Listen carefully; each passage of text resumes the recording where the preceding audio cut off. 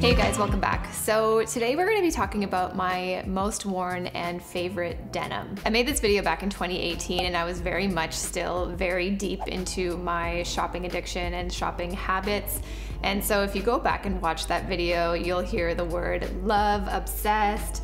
So I found it actually quite interesting to go back and see what I deemed as the best denim at the time. Some of those jeans I actually still do have, but my tastes have changed, my shopping criteria has changed. That's a car, if you hear that sound. So I guess this is kind of like a mini review slash my most worn denim video, and we're gonna talk about the fit, the wash, the durability, the versatility of the item, and a little bit into the sustainability of each company that I've chosen to purchase these denim pieces from. A lot of you guys are interested in that, and I am also starting to kind of have that as part of my criteria when I am looking to purchase or get new denim. So I thought that would be something interesting just to add in there. So let's get into the denim pieces. This is in no particular order of preference. I have a pile of jeans in front of me and I'm just going for it. So the first pair of denim that I wear a lot and that I really enjoy are these Frank & Oak Stevie jeans. So these are a tapered fit. I got mine in a size 25 and I'd say they fit true to size. These have a 10-inch rise, a 28-inch inseam. They're hydroless denim and they are good denim, which means that they are made of 100% organic cotton and they didn't use a lot of water or resources in order to make this particular denim. As for the denim itself, I find that it's very thick, it's quite durable, but it's still quite soft. So it's not that sort of crunchy, stiff kind of denim that takes a lot of work to break in. These on me, I like how they fit in the sense that I always want my bum to look like a peach emoji. I don't know why in my old video I said the word a lot. I don't know. I'm a squarey girl. I like that word, but for me, denim is all about the butt and all about where it fits around my thighs and around my waist. I don't want to be fussing with my denim all day or sitting down and worrying about a muffin top. So these don't do that for me. I can sit and stand very comfortably in them. I can tuck things into them easily. I wore these pair of denim in my slip dress video and I was able to tuck an entire length of slip dress into this denim. For me, out of all my jeans, they are the truest to a mom jean. Mom jeans fit mom just the way she likes it. To me, it's sort of in a vintage 80s fit, which I really like about it. I haven't really gotten a lot of wear out of these over the summer. I find these to be a good fall and winter jean, and I think that's just because of the thickness of this denim and just how sort of heavy and weighted it feels. So I'm gonna see in my wardrobe tracking spreadsheet, I did make a wardrobe tracker. If you guys are interested, I will leave that link down below. It's in my blog post. So I'm gonna keep track of how much I actually wear these, but I really do enjoy this denim. By the way, I thought it was kind of amusing that I'm doing a video about denim, but I'm wearing my leggings today. We're in quarantine. How often are you really wearing jeans these days anyway? So my next favorite pair of denim is a pair that I recently bought, actually. I bought them over the summer and I've been wearing them quite a lot. Lately, I've really been into that very relaxed but high-rise distressed kind of fit of denim. So I did actually buy them new, and these are the Denim Forum Joni jeans from Aritzia. So these are described as a super high-rise, loose-fitting pair of jeans. The ones I have are distressed. So the Denim Forum is actually a brand that Aritzia created, and it's an in-house Aritzia brand that they created to address a lot of the sustainability issues that are associated with denim. So I only recently learned this myself too, and it's that denim is a very resource-intensive piece of clothing to make. All of the denim in the Denim Forum are made of 100% organic cotton, which from my research says that it is less resource intensive, less water intensive, so just in general better for the environment. I do have a few other pairs of Denim Forum jeans and I do find they all generally fit a little bit big, especially if you wear them quite a lot. So if you get true to size, they will fit perfectly, but even within the day, they will start feeling looser. So I decided to size down in these. So this denim feels a little bit softer and thinner than the more premium denim, so I think that's probably why you can get that better price point with the Denim Forum. I love the rise on the Denim Forum. I love like a high rise sort of jean that kind of goes past my belly button and really gives that height and elongation to my waist. So if you are into that sort of relaxed fit, that more 90s oversized kind of grungy look, then I think you'll really like the Joni jeans. So in terms of vintage denim, I actually don't have a lot of vintage, but out of the ones I do have, these are my favorite. And it's because they're my mom's. A couple of years ago, my mom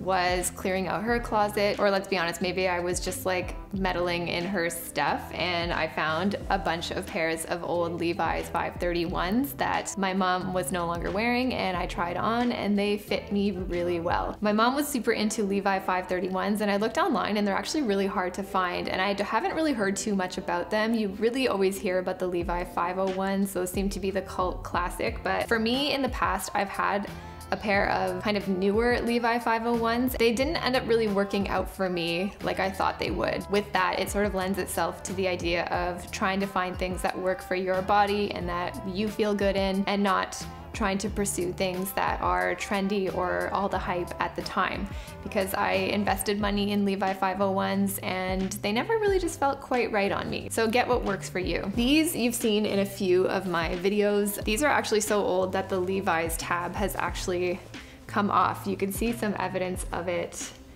right there. These are so good, and they're so good because they're pre-worn in, and they're not pre-worn in because of processing or anything done in the factory. This is like a custom everyday wear in that my mom did. They're really, really soft. They're very like malleable feeling. The denim is thicker in some places and thinner in others. It has a lot of its own natural distressing. I don't think these were originally this color, and that's what I mean about a good vintage pair of denim. The wear and the patina, I guess, of the jeans is gonna be so custom when you get things secondhand or vintage.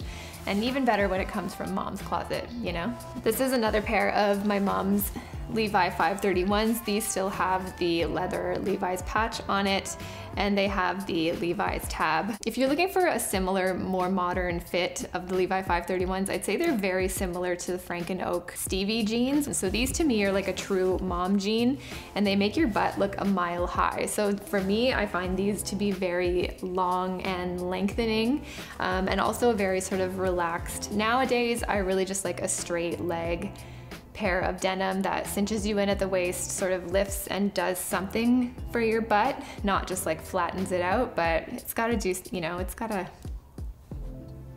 a little bit for you. Look at that. Wait! Oh.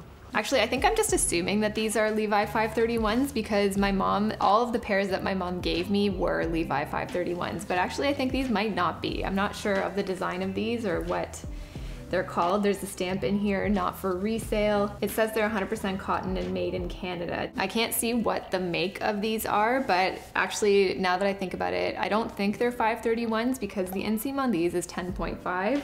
And these ones that are actually labeled 531 have an inseam of 11 inches. So I'm not sure. I'm not sure what other kinds of denim my mom was buying, but she liked her Levi's. This last pair of denim is a pair that I purchased over quarantine, and they are kind of like a pair that I'm really not sure about anymore, but they are the agolde 90s jeans.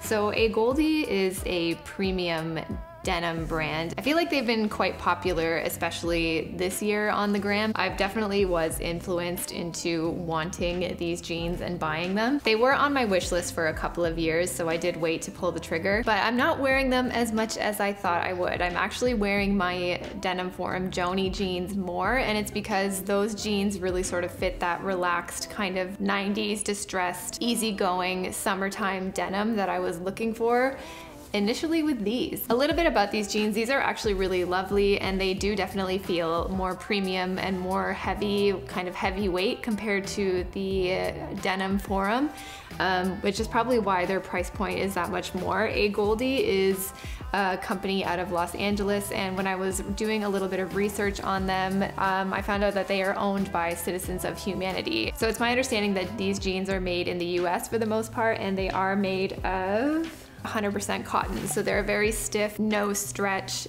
denim. And the recommendation is to size down. So I actually bought these in a size 23. Now this is actually where I went wrong. So my normal jean size is usually anywhere between a 24 and 25. And a lot of the reviews for these jeans was saying to size down even 1 or 2 sizes. So I decided to size down the 2 sizes, and they ended up being the perfect fit. Now the perfect fit wasn't really what I was looking for when it came to these jeans. I really wanted them to be on the baggier side and to be more relaxed. I think it's kind of funny that I was actually looking for an imperfect fit and then I ended up getting a perfect fit with these jeans. But I have gotten compliments about how they look, and I do like how they look, but they just weren't quite what I was looking for when it came to the fit. I really like the distressing on them. I think it's really cool and very grungy and just gets more distressed with wear. Like when you accidentally put your foot through here, it just makes the holes bigger, which I actually really like. These do have the button fly, which is very, very vintage. And I really just like the wash and the weight and the feel of this denim. It doesn't feel too thin, which I think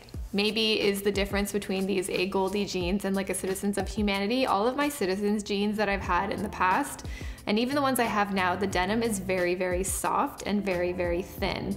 And these don't feel like that. They feel very weighty and durable. So I feel like these jeans actually will last a long time if I do decide to keep them. When I did Google the sustainability about agolde, I really couldn't find a lot. I had to do a lot of digging in other articles written about them to find out a little bit more on their sustainability.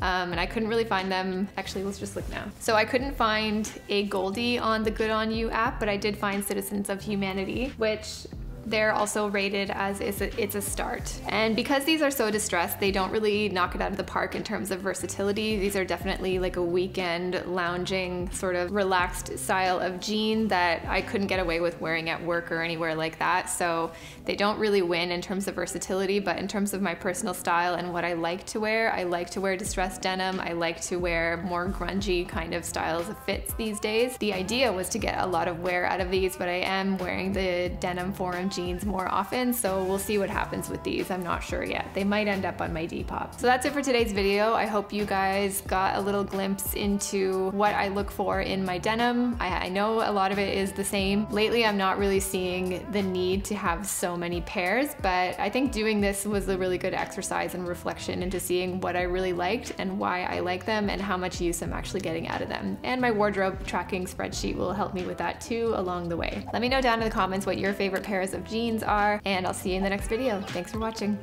Bye.